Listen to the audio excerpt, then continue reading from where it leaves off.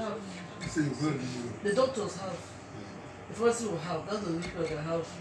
Doctors will have to know what to pronounce, what to prescribe. The pharmacists will know. You know, they interest about the pharmacy. They will see it. They'll bring it out and display it. Definitely. You understand? But I want you to know that this is what is available. But if you need to have prescribed, if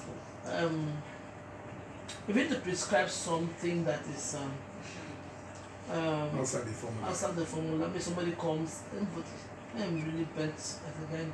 The woman comes, she has waist pain, she has vaginal discharge, she has itching, she had nausea when she drinks water or she does anything, you know, and she's had that for a while.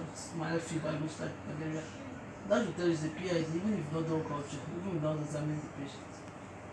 I was okay. What are you PID? Flagyl, you know, for itching there's a clotrimazole, organomet, what you want to give and everything. And this is doxycycline is there. You can do a combination. And you want to you want to put the icing on the cake. I would love to give the person a day kit. I don't have a day kit. So what you do now? You never every day and write the day kit separately. Say, madam, you can go and buy this one and add to this one. If you think it's important for that patient. Yeah, so I was coming to that. So I wanted to ask you, and I think there should be some piece of paper different from the other one that we're going to Yes, there's always a piece of paper that will be in stock. So it has. Yes.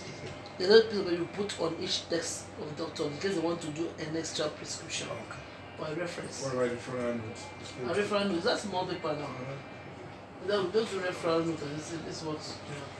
What we will tell themselves, we don't have this drug. This is what you. I can't get it. So if that one, some one are there. So we still present to you to be sure that we're saying the truth.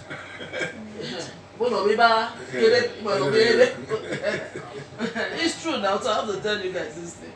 Alright? Okay, please.